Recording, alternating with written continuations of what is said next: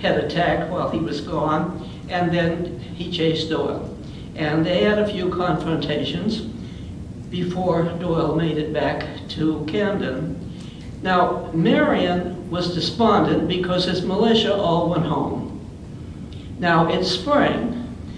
They'd been in the field much longer than they were required to, and it was planting time, and the families needed them, and they went home.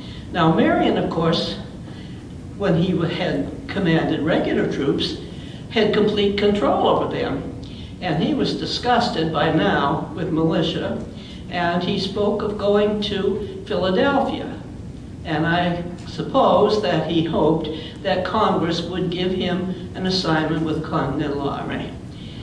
But then he learned that Light Horse Harry Lee was returning. And when Lee came back, he had no ammunition, but he told of Greene's campaign to take back the South. From that point on, Francis Marion is once again a Continental officer commanding militia, but dedicated to Greene's campaign. For the most part, he wasn't always cooperative, but usually he was. And they moved against Fort Watson and started a siege. Now Marion is involved in conventional warfare. And you know they took Fort Watson, moved to Fort Mott, and started a siege. Again, not a hit-and-run guerrilla operation, but conventional warfare. And after Fort Mott fell, Greene comes down and meets Marion for the first time. And wouldn't you like to be a fly on the wall for that meeting? Now, it is said that Greene reminded Marion that he, Greene, had not taken a day's leave since the war started. Of course, by now he had fathered 4 children, so he wasn't always in the field. But Francis Marion was evidently comforted by the attention, and there was no more talk of going to Philadelphia, and he moved back across the Santee River, intending to intimidate the Tories and to keep attacking Georgetown, which he did. Now, there was sort of a falling out with Greene, because Greene then moved on to siege 96. And he ordered Sumter and Marion to prevent Rawdon from moving out of Charleston to break the siege. Well, Marion's men would not come. I mean, 96 is a long way from home, and their horses were tired, their families needed them, they were militia, they had served their time, and they didn't come. Well, and Sumter did a little bit better, but he stationed his troops at Orangeburg, thinking that Rawdon would use that road, and Rawdon didn't, so he missed Rawdon, and Rawdon broke the siege. And Greene was irritated, and he ordered Marion and Lee to cooperate with Sumter. That did not go over very well. And they avoided Sumter as long as they could, but eventually they served under him at Schubert's plantation in a disastrous battle. And after that battle, in which they had taken, Marion and Lee took several casualties. They loaded, they didn't even report to Sumter. They loaded the dead on their horses, removed their wounded, and moved into the swamp, and that night buried the dead in a common grave in the swamp. And Bass writes, stunned and grief-stricken, Francis Marion left the field in silence. Now he knew he had been right in his appraisal for Thomas Sumter. His dead and wounded justified his former reluctance, foot-dragging, and refusal to fight under a man whose courage exceeded his judgment. he resolved never again to fight under the command of the Gamecock, and he never did. Now, Light Horse Harry Lee was less charitable, and he wrote, General Sumter has become almost universally odious as far as I can discern. I lament that a man of his turn was ever useful, or being once deservedly great, shall want the wisdom to continue so and preserve his reputation. And he too reported to Greene. And shortly after that, Greene stopped trying to make a team player out of Thomas Sumter. Now, after another attack on Georgetown, and Marion took the place, there was a problem within the ranks because Colonel Hayne was hanged, and he was one of Marion's colonels. And Marion was livid, but was warned by Greene not to seek revenge on the Tories because there were political ramifications.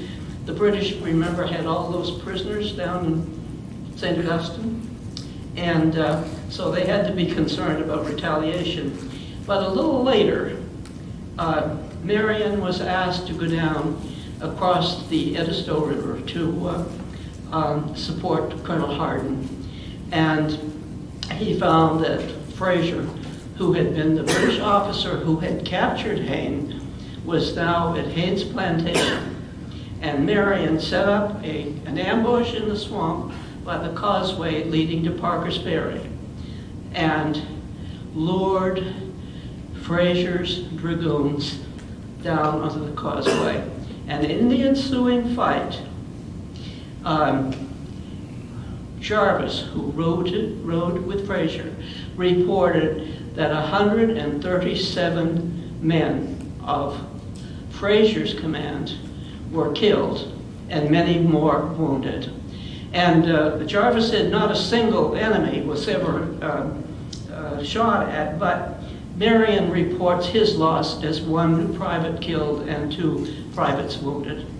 He moved back to Pierce Plantation and discovered that Greene had moved out of Camden, across the river at Camden, across the Congaree at the Howells Ferry, and was now north of Utah Springs where the British were encamped. Now, Marion was also on the same side of the river, but he was south of where the British were camped. And at night, he took roughly 265 mounted riders around the British camp and was never detected. Now remember, he had lived in the area, and he joined Greene.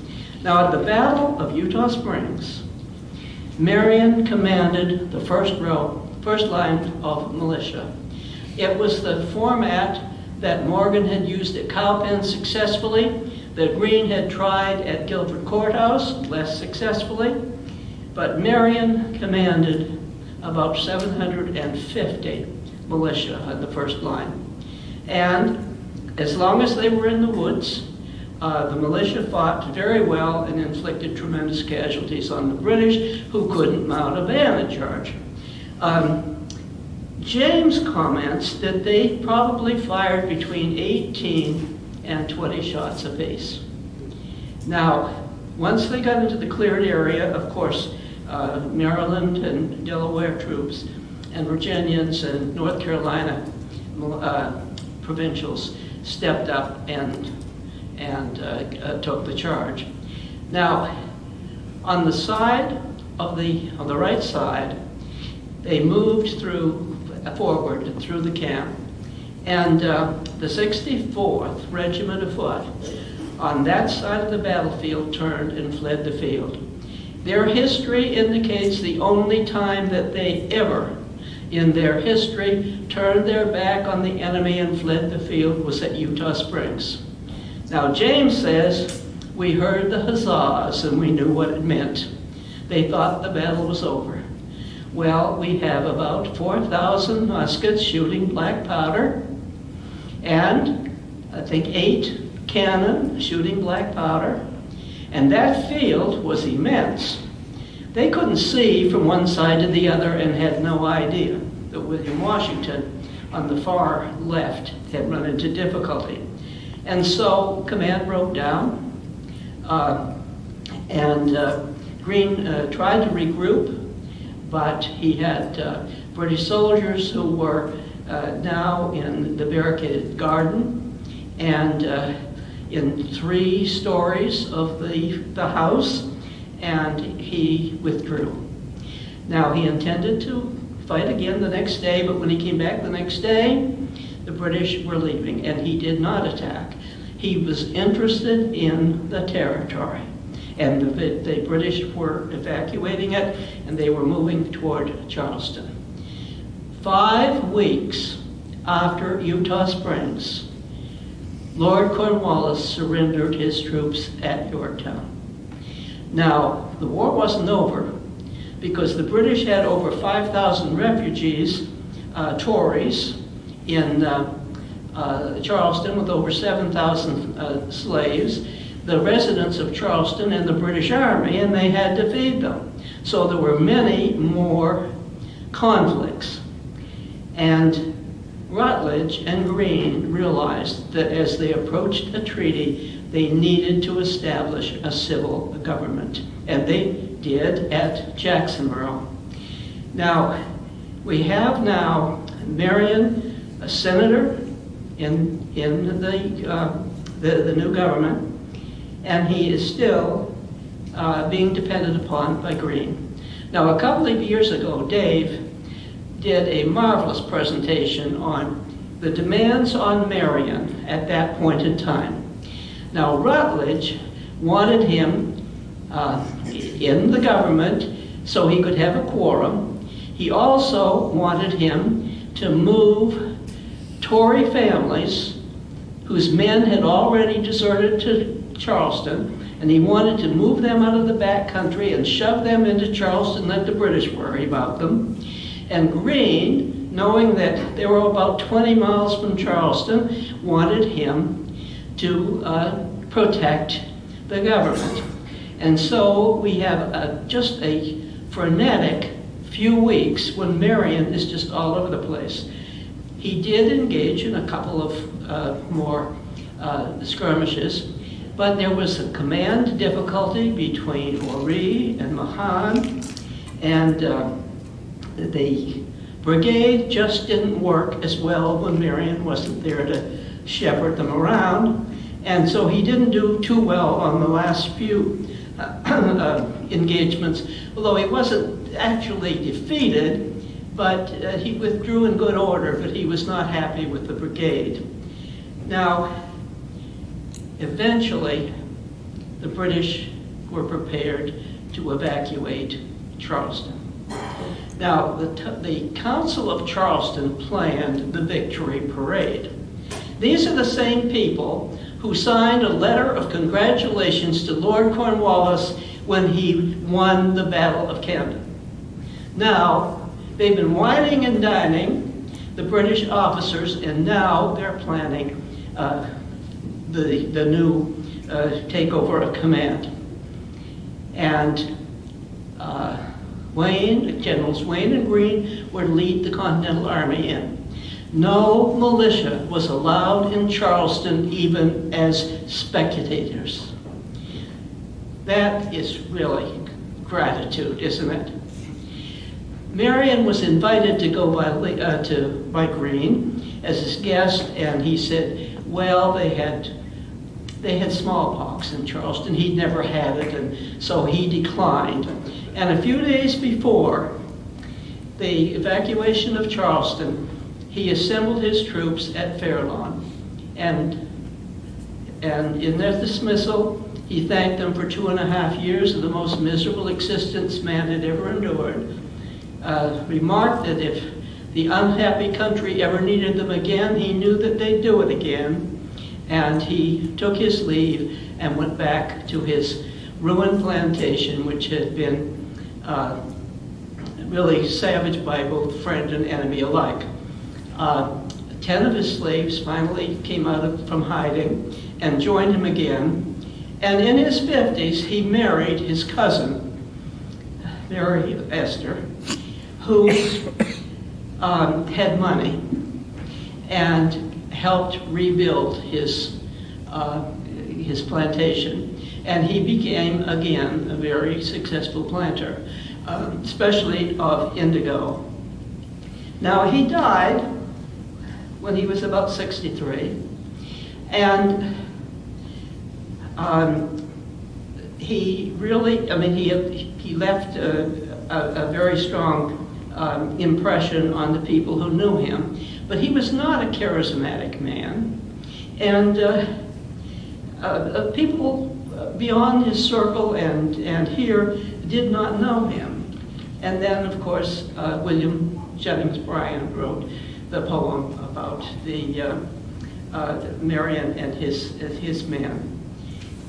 But Marion, as an officer, established himself as a brave and cool-headed commander in the Indian Wars, performed efficiently at Sullivan's Island, led his men into battle, the siege of Savannah, and considered the attacks on Georgetown, Watson, Fort Mott. These were not hit and run. So we must not forget that Marion was an officer of tremendous leadership ability. And all those abilities were tested time and again when he was needed and in whatever capacity or circumstances he found himself. He was highly regarded, certainly by Light Horse Harry Lee and by Greene himself. And Greene, early on in Marion's career, wrote the following: "To fight an enemy bravely with the prospect of victory is nothing, but to fight with intrepidity under the constant impression of a defeat and inspire irregular troops to do it is a talent peculiar only to yourself. Nothing will give me greater pleasure than to do justice to your merit, and I shall miss no opportunity of declaring to Congress, the Commander-in-Chief of the American Army, and to the world, the great sense I have of your merit and services." So Francis Marion is stranger than the fiction that has built up around him and which continues to portray him. We have to remember he is far more than a swamp fox. Thank you.